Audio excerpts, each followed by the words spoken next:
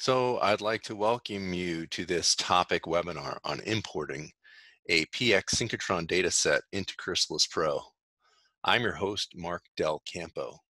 I'm a senior application scientist here at Rigaku Americas Corporation.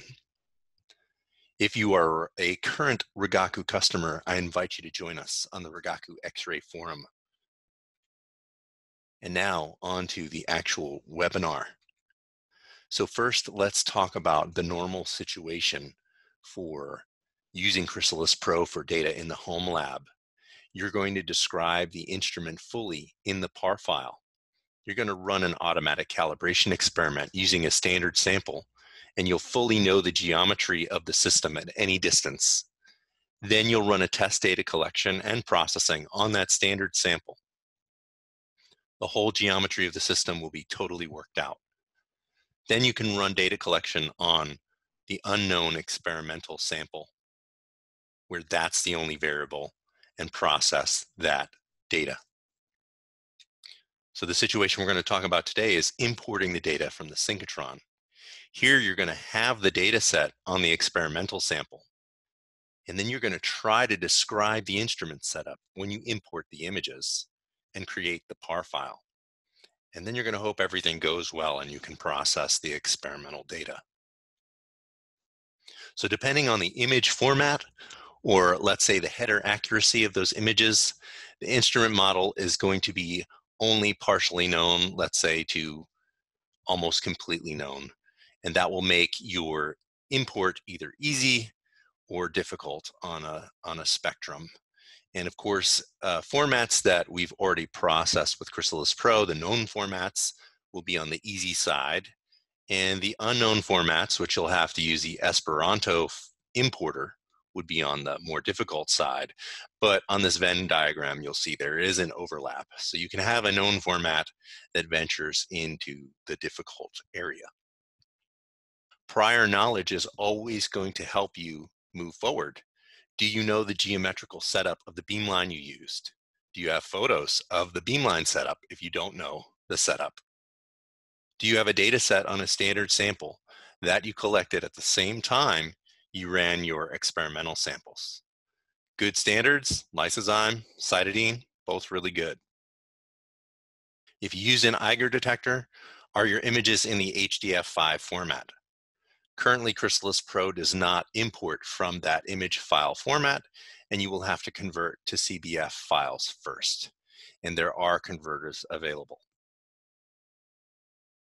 The first thing you'd want to do when importing a data set is inspect the images, inspect the headers of the images, and rename the images if they have a funny format, because CrysAlis Pro is going to try to read the first image and then import all the images to the last image. So if they have a funny wording or format, you'll want to rename them. And on the right here in parentheses, there's just a few programs that you could use to do these things.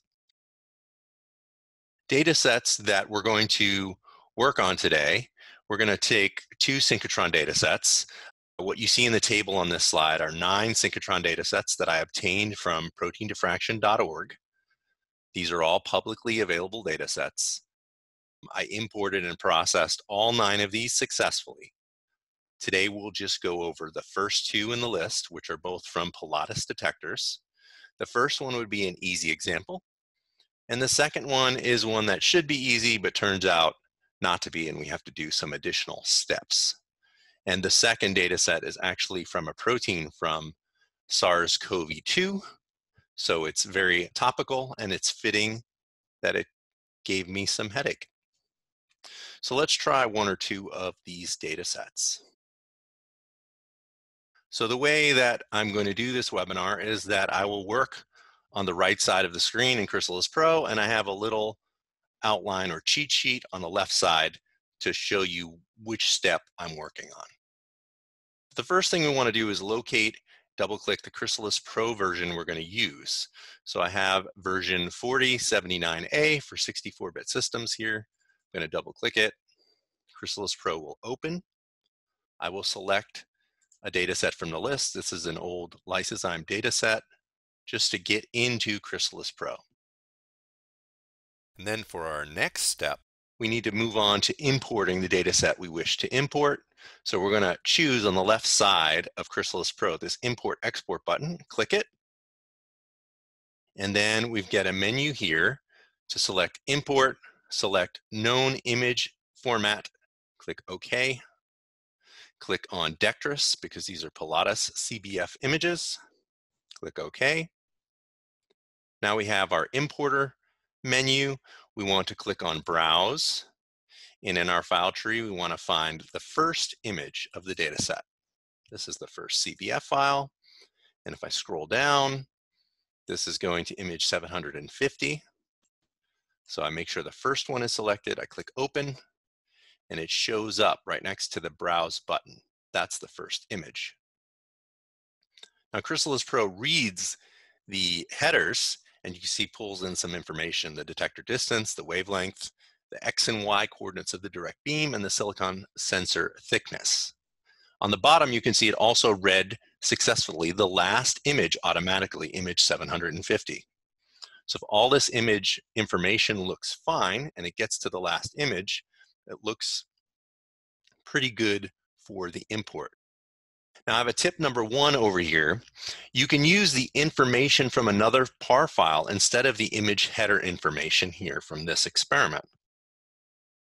So for example, if you had collected your standard sample on a site-editing or lysozyme crystal and you imported and processed that successfully, then you can use the PAR file information from that data set for your experimental sample. So all you would do is click this little checkbox, use PAR file information instead of image header, and then browse to the PAR file that you'd like to use the experiment information from, and that's how you would do that. In this case, we're going to use what comes straight out of the image headers, so we're just going to click Save Run File at this point. We have a chance to change some of the parameters that were read in from these image headers. So you can see the order of these values. We have binning, then detector distance, wavelength, the X and Y coordinates of the direct beam, and the silicon sensor thickness. So here is a chance for us to change any one of these parameters if we knew it to be different than what was read from the image headers. Click OK. CrysAlis Pro now presents us with the experiment list. I select the experiment, this one that I'm trying to import. I click Open Selected. I get an error, which I have to acknowledge. And all this means is I have to select what kind of experiment I'm going to be doing. In this case, a protein experiment, not a small molecule one. Click OK. That brings us into the data set. So the first thing we want to do here is just check some things. So perhaps you'd like to resize the images, use the plus button to zoom in or the minus button to zoom out. You can use the zoom localizer to get yourself around the image. You can see that there are reflections here. You can change the contrast level if you choose. Maybe that looks about right.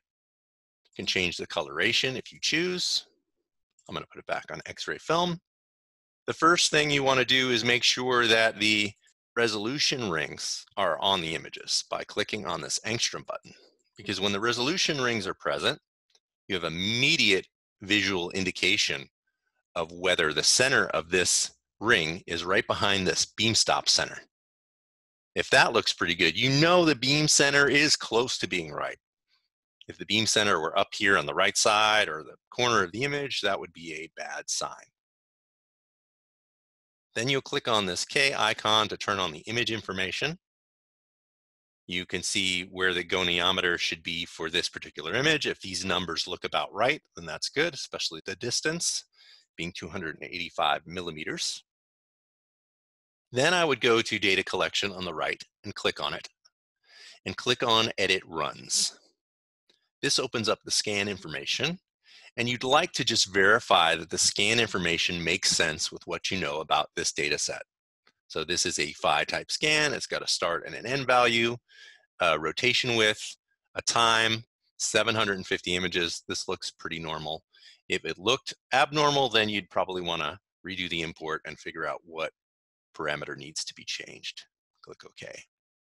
You can also play the data set just to see if there are any problems that jump out at you that will make things difficult, in addition to just the difficulty of trying to import and process something. I realize that on Zoom, you may just see a few of the images come through because this is coming through pretty quickly, but otherwise everything here looks pretty good.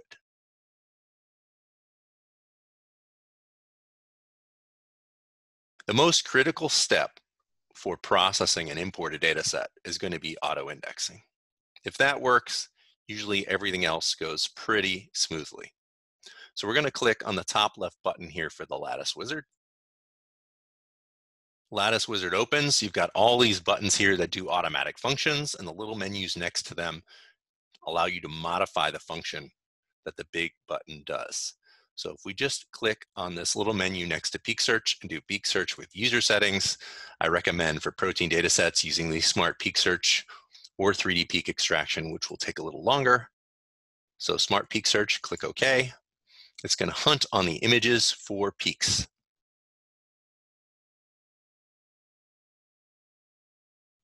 When the peak hunting is finished, you can see in the middle of this Lattice Wizard that 26,000 peaks were found.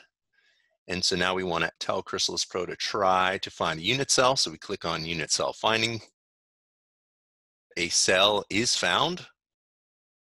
And the reduced cell that it finds, it thinks is a monoclinic primitive cell.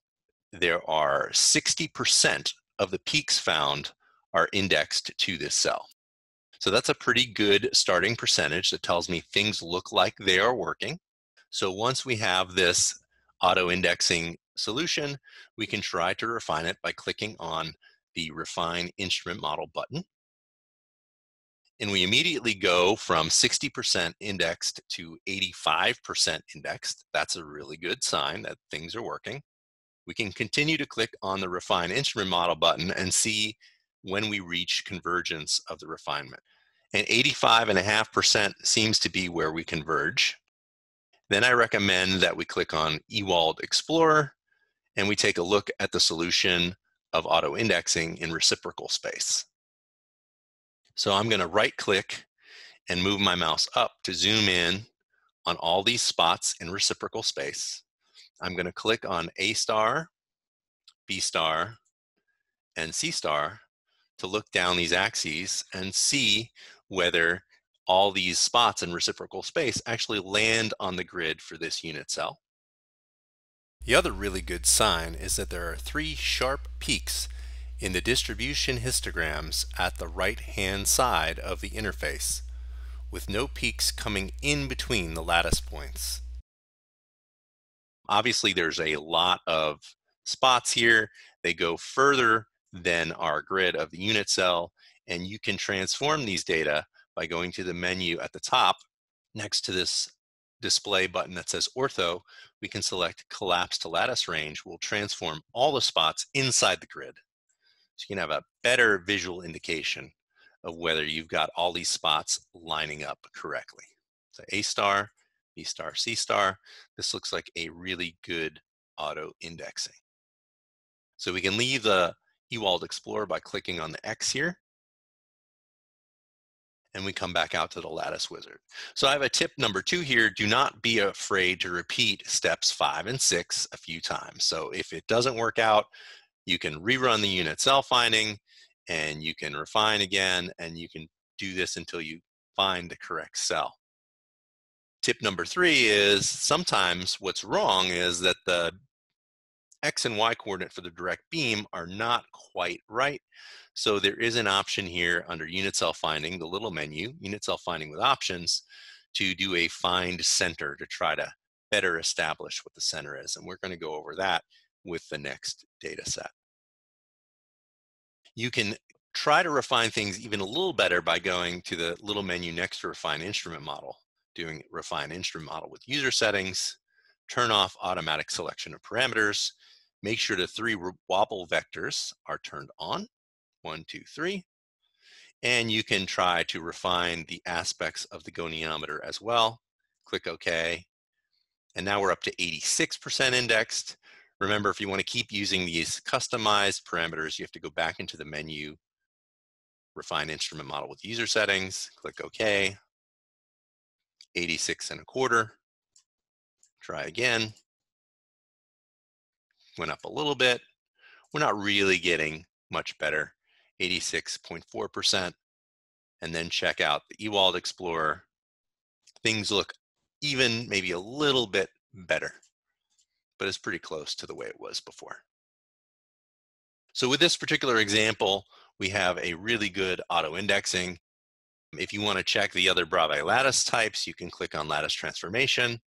In this particular example, monoclinic primitive is the best we're getting. It's the only higher symmetry cell that fits. So after we have successfully auto-indexed the sample, we would like to take care of this beam stop shadow that's on the images by masking it out. And the only reason I bring this up again in this webinar is in the newest version of CrysAlis Pro, we've moved the location of these tools to make it more user-friendly. So right next to this red button here on the bottom right of the image, we have a adjust beam stop option. We select it, we move this window out of our way, we click on edit beam stop, move the window out of our way. We click on put the beam stop overlay on, and you can see where the mask is currently. And then we just have to edit parameters for the mask. So I will click on diameter, make the diameter for this cup smaller, 0.6. It's even smaller, make it 0.2. That's about right. I can change the X and Y offset of this center of the mask. So in this particular case, I'm more interested in changing the Y, making it, let's say, -10. Went down, maybe that's a little too much. -5, that's good. And then if I want to change the angle, looks like there's a little bit of angle here. Instead of being just a top-down beam stop, I'm going to click on user. And now the angle button is activated, and I can put in an angle, let's say 1 degree, and it moves over, which is probably okay. I'll change the diameter of the holder just a little bit. And now it looks pretty good. Maybe just one more change. And then I want to click on save to par file on exit and click OK. And it will warn me that we're going to update the par file. I click yes, I click exit here, and now I have a beam stop mask that I can use when I process the data set. So to reduce the data here, you're just going to click on the start stop button, which is in the top right corner of the interface, and you're either going to do an automatic data reduction or you're going to do data reduction with options and change a few things.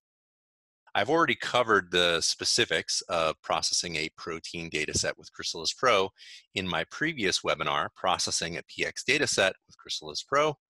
If you're interested in that, you can go to this YouTube web address and watch the video, or you can access it from our homepage, www.rigaku.com/webinars. So at this point, what I want to do is move to the second data set. So I'll close this data set, and we're going to repeat the whole process for data set number 2. So remember, this is this protein from SARS-CoV-2.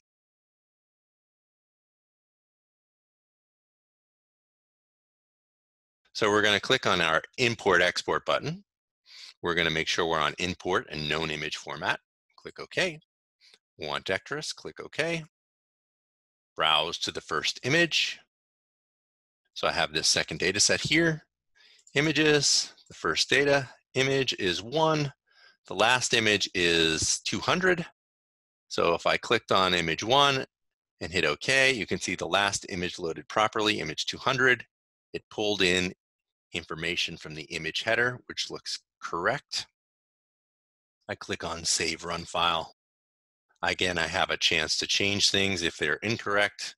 Click OK. I'm presented with my experiment list. I select this new experiment I'm trying to work on. Click Open Selected. Acknowledge the error. Click on Protein. Click OK. Now I'm into the experiment.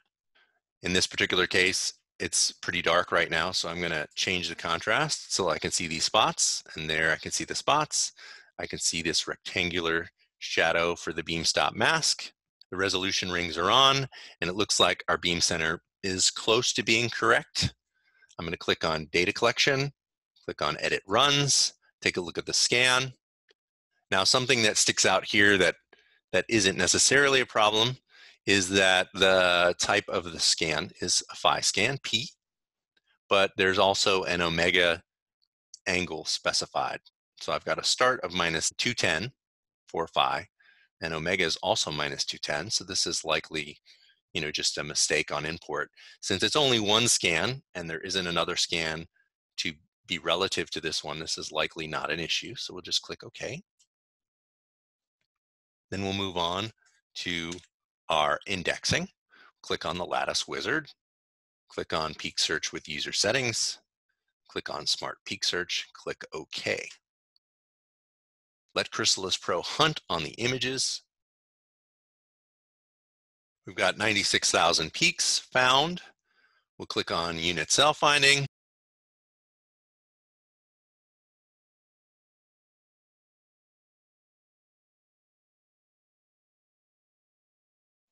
And you can see it's taking a little while. So this is an indication it's having a little difficulty.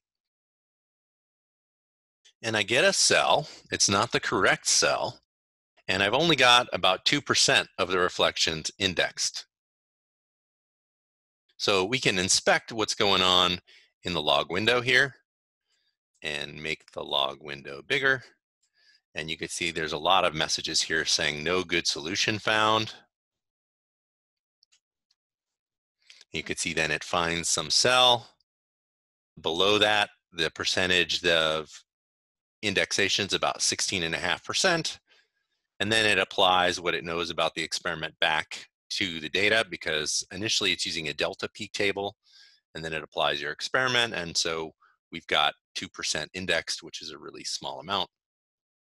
And I'll click on eWall Pro just to show you that I have no peaks here on the right, which is an indication that I do not have a cell that's been indexed. If I click down A star, B star, C star, this is just all wrong. This may happen to you when you're importing your data set. I want to stress here that figuring out what is wrong can take a substantial amount of time. It's going to look easier for this webinar because I've already put in the time to figure out what is wrong and I know what to do. So there's nothing that I'm going to be able to do with the data set in this form that's going to allow me to get a correct indexing solution. And the reason is the rotation of the phi axis is flipped compared to what is thought from the initial import here. So the only way for me to get this data set to index properly is to import it with the Esperanto importer and flip the phi rotation. So we're going to skip in our little cheat sheet down to the import Esperanto. So I'm going to close the data set. This brings me back to my lysozyme data set. I'm going to click on the import export button again. I still want to choose import. And then instead of choosing known image format, I'm going to click on transform unknown image format to Esperanto and click OK. Once I've clicked OK, I'm into the Esperanto importer window, where I have to select a bunch of information about the images that I'm importing. In this particular case, I'm not using a generic uncompressed image. I'm using a known format, so I can select it from this drop-down list. I will select Dectris pilatus. Then down here on the right, I will click on Browse to select the first image file here. I'll select this last image file with the second Browse button. So now I have the first image file, the last image file selected. Then I will click on this button here that says Import Data from Headers. And it reads the image headers and imports the information that it can find. I have one bit of information, one warning here on the bottom in yellow. One warning occurred. There's a parameter that's 0. So what it didn't get was the pixel size, and you can see that's highlighted here in a reddish color. So I'll just fill in that this is 0.172 millimeter pixels. So that's done. Now I have no errors. I have all the information that I need right now to just run an import. But let's go through a few of the other items and verify that things are correct. So for the Esperanto output, I have an opportunity to change the image base name. So for fun, let's just call this SARS-CoV-2 protein. And I'll have some different image names. Now, the other thing that I want to do is change the phi rotation for this data set. The first way to flip the phi rotation would be to just flip the images by 180-degree rotation. So I could select 180 degrees here. That's one way that I could affect it. I'm going to show you a different way. The other thing that I want to do also is turn on this auto gap detection with pixels with a value of -1, because Pilatus gaps have pixel values of -1. Below that, we're going to turn on this scan info checkbox. And then I have a checkbox here for using frames in the inverse order. So the first image becomes the last image. And that's going to also flip the phi orientation. So keep everything else the same, just flip phi. I'm going to select that box. Before I move on here, I can also correct that small issue I noticed before with omega being defined when there actually isn't an omega. So I'll make omega equal to 0 degrees. And then if I switch over here, I can also make phi starting at 0 degrees. Omega 0, phi 0, and then the scan start, I will also just make the scan start at phi equals 0. And there we have it. So I've got all the changes that I wanted to implement for this particular import done at this point, and then I can click OK. And you can see at the top right, CrysAlis Pro reports that it's transforming the frames. So it's applying these parameters to the frames, it's rewriting them out to the disk.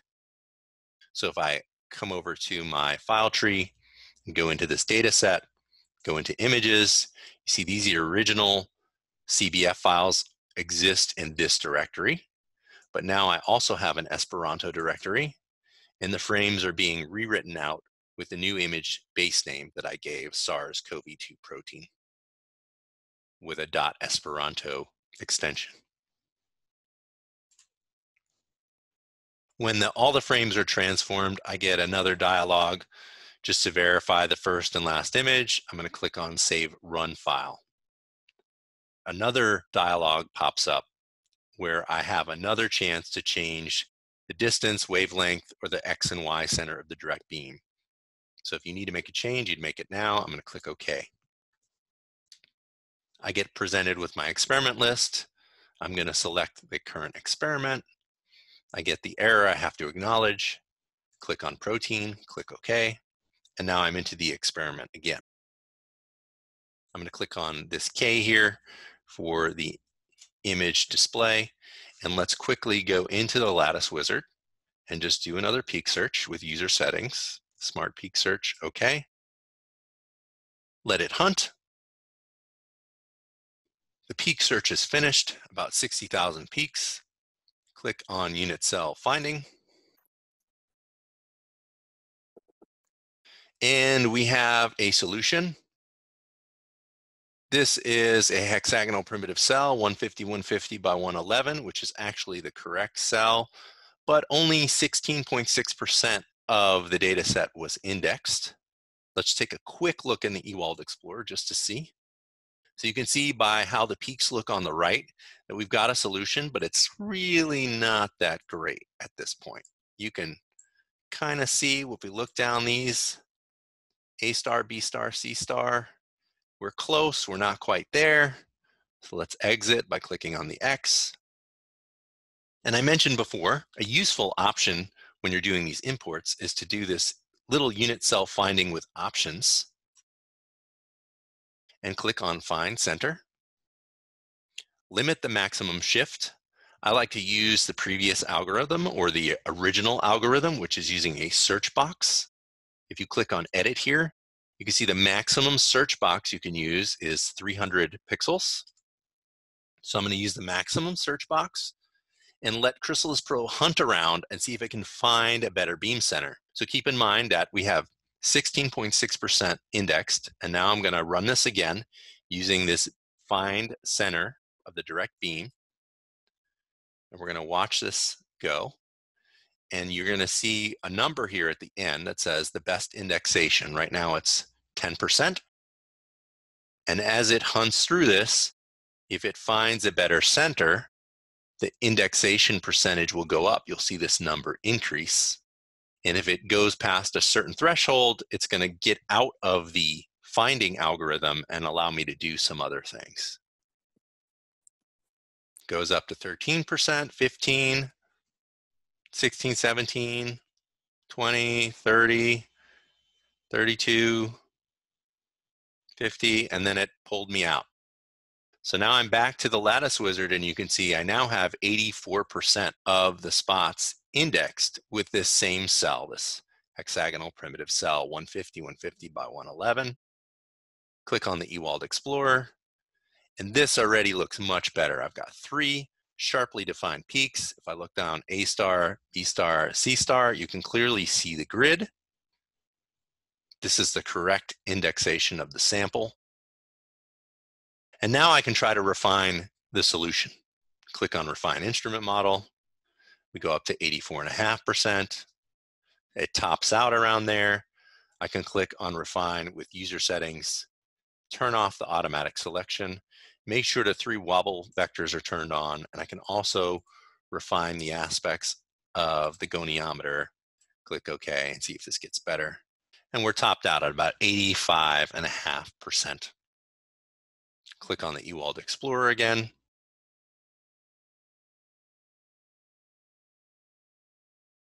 Everything here looks really good, and we can transform all these into the lattice by collapsing to lattice range here, and you can see how well this looks.